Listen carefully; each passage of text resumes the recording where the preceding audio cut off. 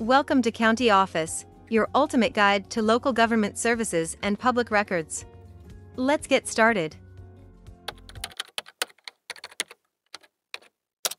How does a coroner determine a heart attack? Greetings, knowledge seekers. Ever wondered how a coroner determines a heart attack?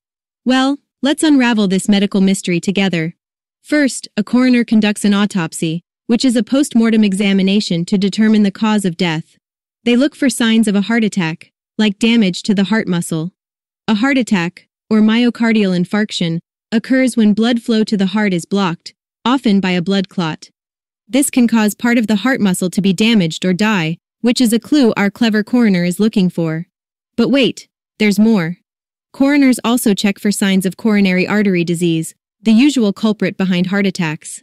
This involves looking for buildup of fatty deposits in the arteries that supply the heart with blood.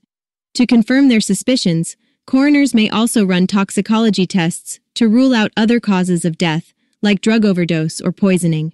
Lastly, they'll look at the person's medical history. Were there previous heart conditions? Was the person complaining of chest pains before death? All these puzzle pieces help the coroner paint a clearer picture. And voila! That's how a coroner determines a heart attack. Isn't science fascinating?